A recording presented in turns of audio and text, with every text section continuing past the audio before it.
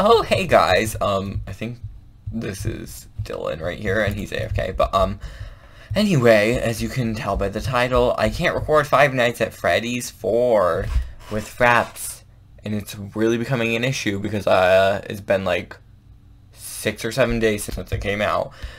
It just doesn't show up in the corner, and yeah, Fraps is what I used to record, and I tried to like work with OBS, but like it's really confusing and it came out pretty terrible quality. So please, if you know how to record with Five Nights at Freddy's 4 with Fraps, please let me know. And I tried that DMW like V thing or whatever, I'm not sure, like the thing that records the desktop, and it still didn't do it.